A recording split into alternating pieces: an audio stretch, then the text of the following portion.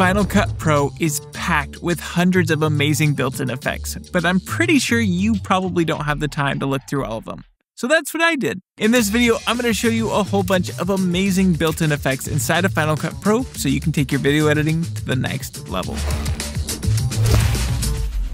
The first effect on this list is the Visual Echoes effect. I want to only apply this effect directly onto this runner, so we're going to use a magnetic mask. First, let's duplicate the shot by pressing Option and clicking and dragging. From there, we'll go over to our magic wand. Clicking that down arrow, we'll select Add Magnetic Mask, and then we'll select the runner. Once we're happy with our selection, we can go ahead and analyze. Now that it's done analyzing, I'm going to press Done in the top right corner. Before we add any effects, I'm going to push Option, click and drag, and duplicate the shot one more time. With this topmost layer selected, let's press V to disable that, and we can start applying effects onto the second row. So like I said, the first effect we want to take a look at is Visual Echo. And funny enough, I think this effect was accidentally misplaced when they created it. You'll need to scroll down and locate under Tiling the Visual Echo effect. We'll click and drag and apply that onto our shot, and if we push play, you can start to see it take place here in the legs. But let's go ahead and improve this effect by dragging up the amount and the duration. And you can start to see how this creates a really interesting looking shot because we've got the runner, but we've also kind of got a latent motion blur version of that same runner. So you can play around with these different variables and find out what works best for you, but I'm just going to max them out for this particular video. Now earlier we went ahead and disabled the shot on the very top. I'm going to re-enable that with V. So by re-enabling that, you can see how we're getting that really interesting effect underneath our runner, but you can also still very clearly see her.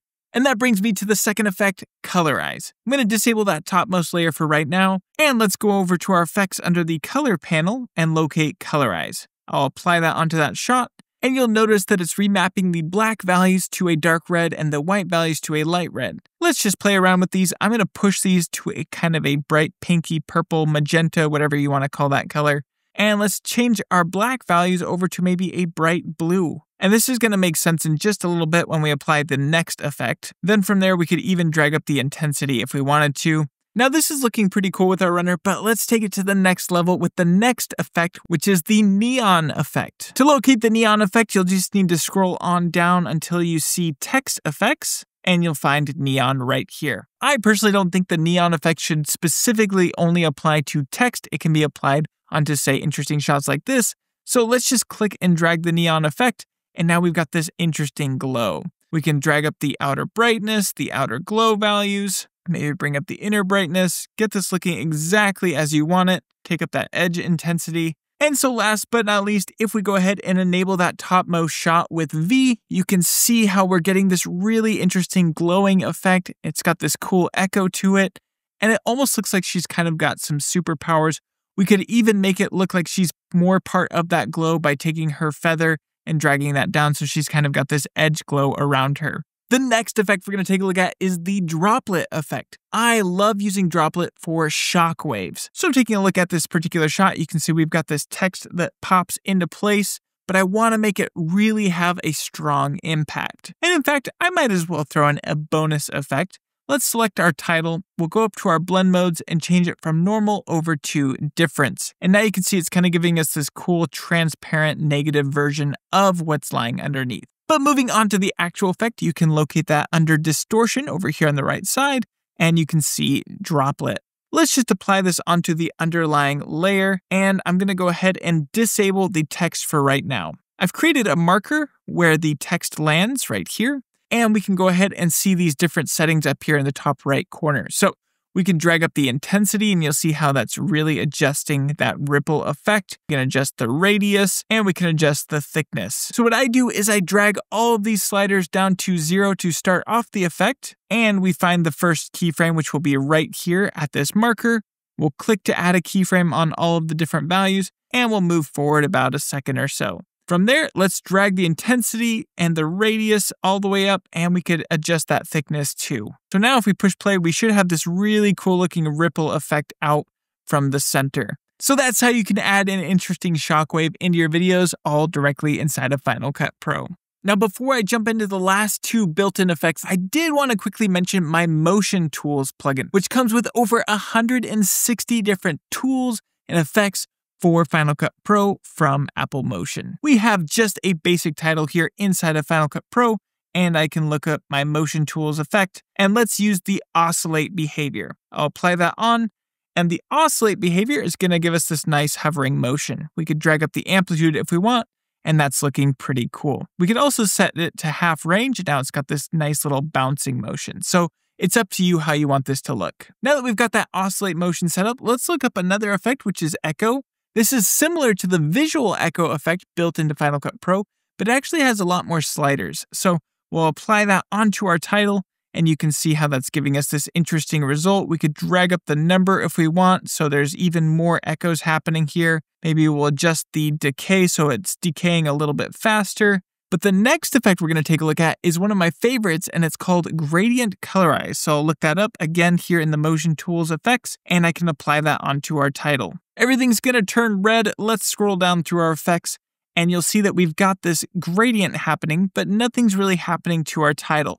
That's because it's mapping currently to the luminance channel, and we want it to map to the alpha channel of our text because it's decaying and slowly becoming more and more transparent. So let's change the map channel over to alpha, and now you can see that as it's dissipating, it's turning more and more green. We can change this over to a nice orange color, maybe add a center point here, change that over to a magenta color, and last but not least, let's turn this over to a bright blue effect. And then on top of that, we could go ahead and add in the neon effect, which Final Cut Pro has built in. And so now we've got this really crazy looking glow. We can adjust all the different values here, get it to our liking.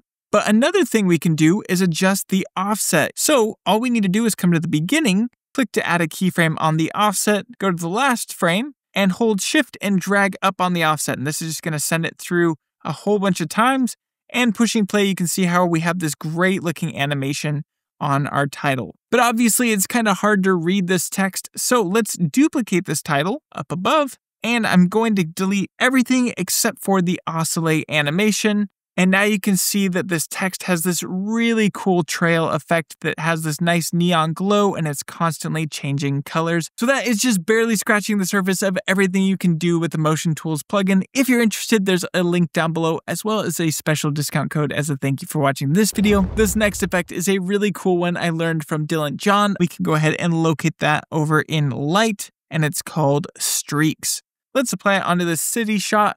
And you can see how we're getting all of these crazy streaks across the frame. But what's interesting about this effect is it only applies to the lightest parts of the image. So you can see as these cars are driving by down here in the bottom right corner, the effect is actually updating and adding more streaks. So if we go over to the right side, we can adjust the amount, maybe back it way down, take our thickness, adjust that to our liking, keep it really subtle. We could adjust the threshold, so this is just how often you're going to see streaks based on how bright parts of the image are.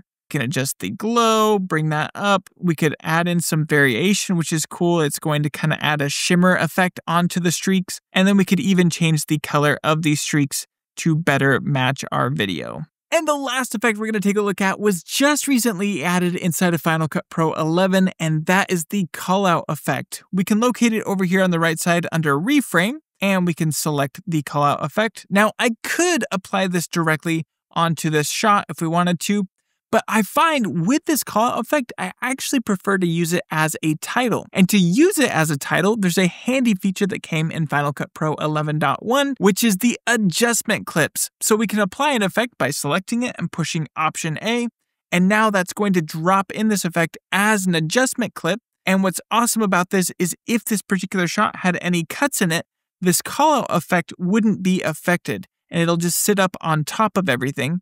And not only that, but we can also adjust the duration of this callout effect, so we can make it shorter or longer and still keep the consistency of our underlying shot. Taking a look at the callout effect, we can select it, make sure it's selected over here on the right side, and moving ahead, we can see how it animates it into place. We can adjust this box to our liking. Let's say that we want to zoom in down on this boat, which is really cool. We could adjust the inset scale by dragging this up.